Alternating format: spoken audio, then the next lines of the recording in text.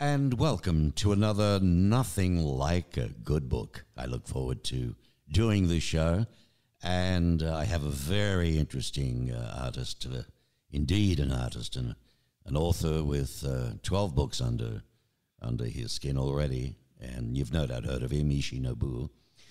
I want to talk about a natural history of humanity and a prophetic post-mortem. Their end was death by 1,000 self-imposed cuts. In the far future, alien scholars from a nearby galaxy discover Earth. Well, we're reading a lot about that lately and seeing a lot about that. A beautiful planet with the ruins and records of an ancient global civilization.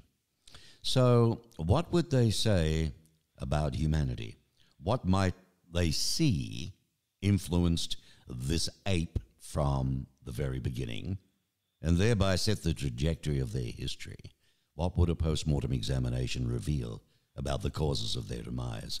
In this revealing new book, The Story of Humanity, Ecology, and Consequence, scholar Ishi Nobu uses this objective viewpoint to frame his natural history of humanity. Big pleasure. Welcome, Ishi. Welcome to Nothing Like a Good Book. Thank you, Mark. I appreciate the interview. Well, this is your 12th book now. You've written comprehensively about the sciences on spirituality. What were you wanting to do with this book? As you said, this is a natural history book. It is a work that is written as a retrospective, but of course, as you mentioned, the last chapter is a prophecy. It's a forensic analysis of why humanity has pursued the path from a social standpoint that it has pursued. As you know, it's a complex tale. Humans had tremendous promise, and they have not fulfilled that promise. Instead, they've gone in their least direction, shall we say. Mm-hmm. You do share that the futuristic sci-fi setting makes the storyline, unequivocal. Human history has been a continuum civilization, an unwavering vector. From the perspective of the present, the book's conclusion is a prophecy that extinction is impending. But that is just the takeaway. It's not the content. Yes, the content is the how and why. We have come to where we are now. Well, I'm going to tell you, early in the game, Jessica Tofino, she's an educator, highly respected writer. She gives this 5 stars, Ishi Nobu's The Story of Humanity, Ecology, and Consequence. It's not just a prophetic view of a future post-mortem that could be conducted on humanity, but also a masterful weaving together of history, philosophy, and psychology that gives insight into our current predicament. Those who are curious, so listeners, if you are curious about how humanity got to this place and where the inevitable outcome of this trajectory leads, you can find The Story of Humanity to be revealing and enlightening, and it's highly, highly recommended. Well, that's the first one, Ishi. There's been quite a few.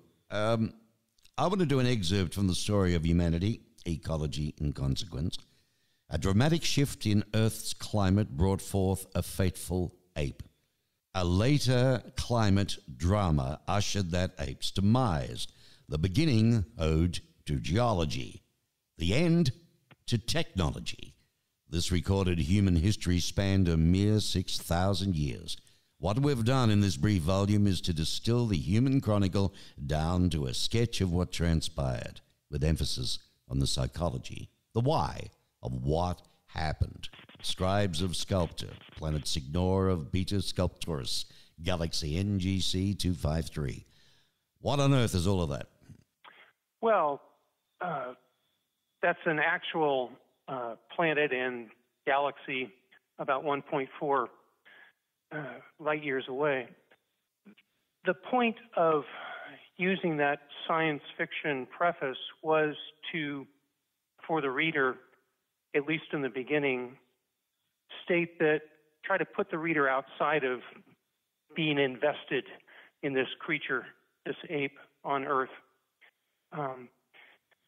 There's also, of course, the retrospective that, so to speak, the deal is done. If you look at it, once you get into the book, of course, you become absorbed and identify with these earthers. But at this point in time, there's nothing that can be done to alter the fate of humanity. That fate is already sealed. And the book explains how they came about and why.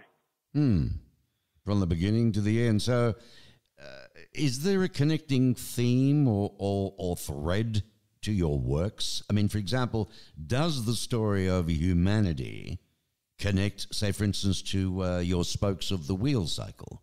Of course. The spokes of the wheel cycle the spokes cycle is a comprehensive college education.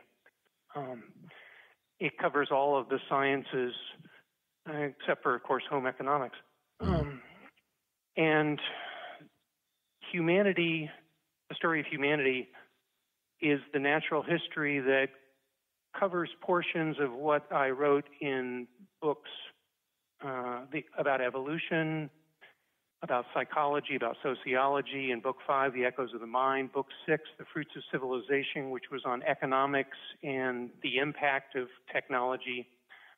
And, of course, Book 7, The Pathos of Politics. So this book is a consilience with emphasis on basically human failings. Where did we go wrong? And why did we go wrong? And the key element in all of this is that we didn't respect each other and we didn't respect nature. We men especially felt they could conquer nature, and that was a common theme during the age of imperialism. And we still have that mentality, and that's a huge mistake. The other, of course, huge social mistake is that women have been the jewel of humanity. Females in all animal species are the dominant species in terms of, especially in altricial animals. They're responsible for child rearing beyond birth, and their subjugation by men has been a tremendous mistake, and there's been a huge consequence for that. Well, I mean, Ishi, you've written extensively with all the books that you have mentioned in science disciplines and on spirituality in your other books. What really drew you, do you think, towards writing a history book? Exactly that. I had not written a history book, and I wanted to. I'm a longtime fan of history. Will Durant was a brilliant historian in the last century. I don't always agree with Durant's conclusions, but he was a great scholar and writer. So, of course, it would be natural for me to want to write something. And the spokes books are rich with history. I cover the history of all the theories that came about in every one of the sciences. So it's clear that I enjoy history. This one is a blending with a focus on history, but of course, as you know from reading the book, there's a lot of science within it as well, especially psychology and sociology, but also evolutionary biology. Well, Ishi, the story of humanity is told in 5 chapters, and the first chapter, The Fateful Ape, traces the evolution of hominids and outlines the traits that made them distinct from their primate predecessors. What does the reign of thought explain? The reign of thought is about the psychology of humans and how that psychology is adaptive and maladaptive, as it turns out. One of the more important points in the chapter is we're an altricial species. We are quick to develop physically, but slow to develop mentally. And education, therefore, is critical in creating a society that can be successful. And of course, as we know, the premise of democracy is that the average person is intelligent enough, the average adult is intelligent enough to be able to select those who should lead society. That premise, one could argue, has not been successfully fulfilled. And of course, for example, America's founding fathers were against democracy. Thomas Jefferson worried about democracy being mob rule. And as it turns out, democracy has been a sinking to the lowest common denominator. You only have to look at the American presidents this century to realize that they haven't been up to snuff when it comes to meeting the challenges of the world. Well, you write that plutocratic capitalism showed itself to be an unsustainable regime, and when changing course it became critical, democracy proved an anchor of conservative inertia. So political leaders knew that doom was impending, yet they attempted no remedy. Cowardice at the top crumbled civilization and crafted an inevitable end. I mean, it doesn't sound too encouraging, does it? No. All you have to do is read the news, and it's obvious that what I was stating was simple facts of what are going on. We've had what's called climate change, which is simply the most obvious aspect of self-extinction, global warming. That was known in the 1930s. It was first stated. President Johnson of the USA had a report put on his desk in 1965 that said something's got to be done. U Thant, the Secretary General of the UN in 1969, warned that humanity only had about 10 years before things got out of control. The Club of Rome in 1972. And there's been at least 28 climate conferences since, and even more conferences on biodiversity, these other issues. Nothing effectual has been done. And of course, the problem is that in order to do something effectual, it requires a coordinated response. Nations have to agree, and they've been unwilling to do so. And that, of course, is because of plutocracy. Money talks, and the money wants to go with the status quo because that's where the profit is. You can't continue the current system and have the change necessary to counter what the current system has accomplished. Well, you know the old saying, money talks and bullshit walks, right? The story, this is John J. Kelly, famous free press writer from Detroit. He gives you 5 stars, and here's why. He says, the story of humanity is an attempt to explain and illustrate how humans' laziness and inability to educate themselves and their communities led to their demise. So author Ishi Nobu paints a picture that includes the exploitation of other human beings, the ignorance of science, and the ultimate end of humanity. This is a disturbing but necessary examination of both where we are as a species and how we are inevitably bound to self-destruct. He highly recommends the book. Now, when I go back into a chapter here, I was reading about, you touched on it before, about females. You believe women were key to survival. Neoteny affected perception of bodily beauty, especially in males. Going back, female faces that were more juvenilized were most appealing to men. Less neoteny was unattractive regardless of age. I don't know if I'm pronouncing that correctly, neoteny, I think I am. As a woman chose a mate largely on concerns other than physicality. Neoteny was not nearly as looming an issue in the male allure. But then you go on to write affected perception of bodily beauty and so on, especially in males. What are you trying to explain there? That's about the aesthetics associated with neoteny, and that's the facile point. The underlying point is that we're biologically driven, and the problem as it extends from the physicality is that women were the ones, as I explained in the book, women were the ones who mastered the plants for medicines, for food, knew which plants were nutritious, who created all the crafts, who domesticated the animals, including men. And what happened when we started growing crops, is it required physical labor. It required more physical strength, which was the one deficit that women had as compared to men. Women are more sociable.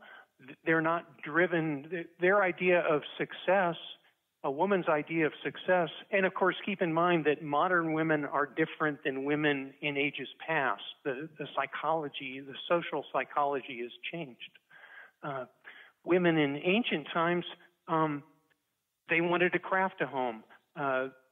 They wanted a pleasant social environment. They got along with each other. And that sort of cooperative effort is what made humans be able to survive before technology made our lives so much easier. And that very cooperative urge that women have is what's essential now. Men want to succeed through ego-based pride and financial wealth. You see that in the dynamic that occurs today. That's no formula for success for a society. Well, you wrote, too, in the book that the continuing psychosocial contention of individualism versus communalism, that was a key aspect of how human groups evolved. The schism sharpened in the last age. Then, environmentally destructive technology, as you touched on, heightened the importance of cooperation. And when you share that, you're talking about exactly how, many animals use tools, but the hominids seemed especially fond of them. Comparatively, other primates use tools sparingly. And you write that a host of adaptations, improved dexterity, loss of muscle mass, enlivened imagination, inclination to craft work, it enhanced hominid ability to survive via the tools and weapons, right? But then you touched on the mental limitations. So explain that to us. The first point you make is that, in fact, technology was an adaptive measure. We had lessened physical strength, and that was compensated for by using tools more profusely. The other aspect, of course, is the imagination. And it's a wonderful tool to be able to envision what isn't in order to accomplish things and create what can be. But there's a downside to it, and that downside relates to how easily we believe and how gullible we are.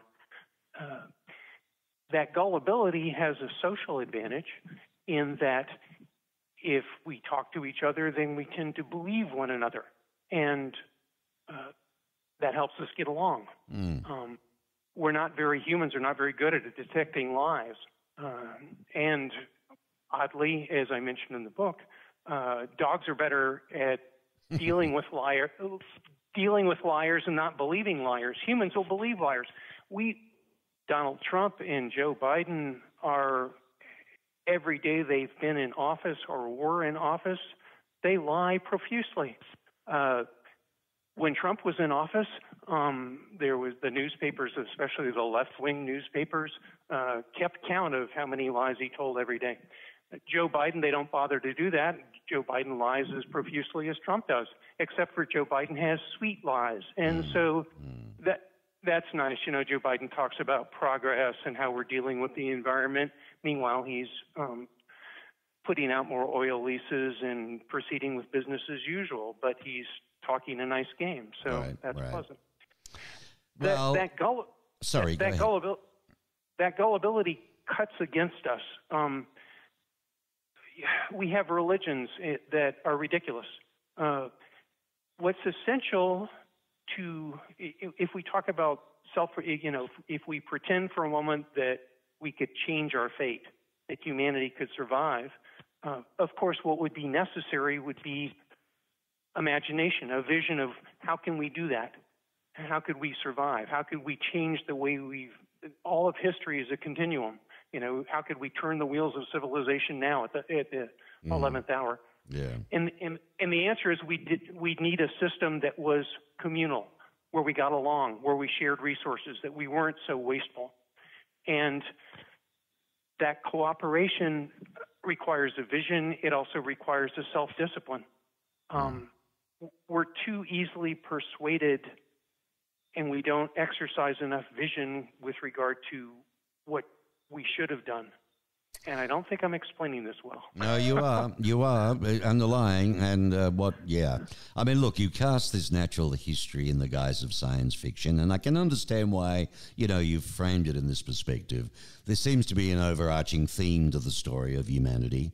But in your mind, how and when did humanity go wrong? In the short time we've got left, I've still got a few questions I'd like to ask you, so answer them briefly for me if you would. Yes. So, in your opinion, how and when did humanity go wrong? The tipping point was 1940, when we went into the Second World War. So what role do you think technology has played in the course of human history and in the development of the critical state that we currently find ourselves in? Chemical pollution has been the sorest problem, especially the use of biocides. We've killed off over 90% of the pollinating insects. Crops don't grow without those pollinating insects. Yeah, you're so spot on. I mean, this book prophesizes the self-extinction of humanity. There's no doubt about it. Do you think there's still a window, though, in which, how do we turn this around on a dime, in which a swift change could be executed that might change the inevitable result? That would be a fantasy. There is no reasonable scenario by which the wheels of civilization suddenly turn and do a 180. It's simply not going to happen. One only has to look at recent history in the past few decades to realize that nothing effectual is going to be done, not even attempted. It's sad, really, but it's the truth. I'm talking with Ishi Nobu. By the way, it's ishinobu.com, and the book is available on Kindle and in paperback on Amazon. And you can, go over this interview as many times as you want on Mark Bishop Media. And, of course, it'll be distributed out through platforms all across with a global reach.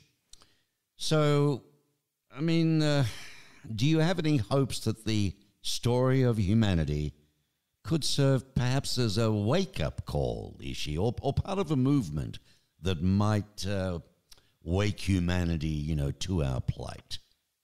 I harbor no such hope. I wrote the book for my own entertainment, and I hope it entertains and enlightens others. I've gotten some positive reviews from readers.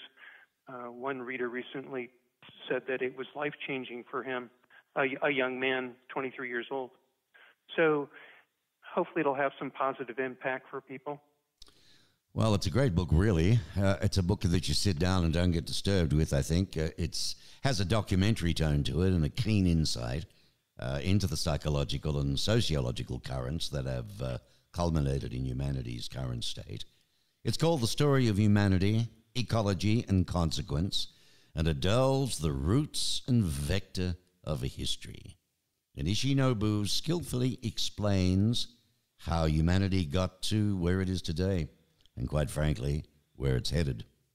He aims not at worldwide change, an impossibility, but instead seeing the story as a journey of realization.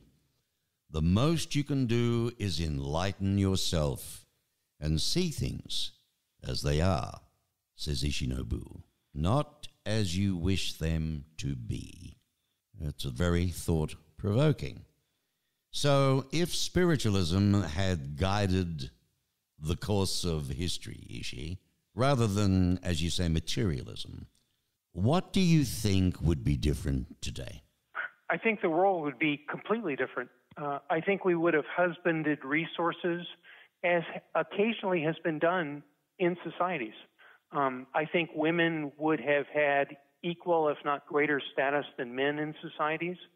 I think we would have had an infinite and experience and very much more pleasant with practically no crime. I mean, private property is what creates crime. Private property is what creates crime. Example? Well, imagine if everyone had enough to eat. Imagine if everyone had a fulfilling life. If we handed out employment, not employment, but work to people according to what their aptitudes were. If we educated, if we were well educated, all of us, to the degree that we want to be, in the ways that we want to be, people would lead fulfilling lives. They'd feel part of society, be happy to contribute to society and make efforts to do so. It would simply be a different world. And it would be a much happier world. People feel calm, comfortable, blissful when they're in nature. And imagine if we were always in nature. It's these artificial urban environments that create stress. It's jobs that exploit others that create stress. Without these stresses, we have a much better society and we have much happier individual lives. Well, it makes sense, doesn't it? I mean, it's all very logical when you think about it, the way you put it. Well, I tell you what, this is a great Christmas gift when you think about it, folks. If you've been scratching your head, I'd get it. The Story of Humanity, Ecology and Consequence. All right, that's the name of the book, The Story of Humanity, Ecology and Consequence. And you can go straight to the author's website, ishinobu.com. Okay, Mark, get a pen. Okay, let me explain it for you. ISHINOBU, all together, ishinobu.com. And the book is available on Kindle and in paperback, of course, on Amazon. Very thought-provoking, very deep. It crosses a lot of things. Just before you go, Ishi, do me one favor. Just name the books again, please, from scratch when you started, and basically what they're meant to do. I'm sorry, are you referring to all of my books? Yes, you've done how many? 12, right? Yes. The Red Pill, Mastering the Matrix, is the first in the current trilogy that I'm writing. The Story of Humanity, Ecology, and the Consequence is the second in the trilogy that's currently being written.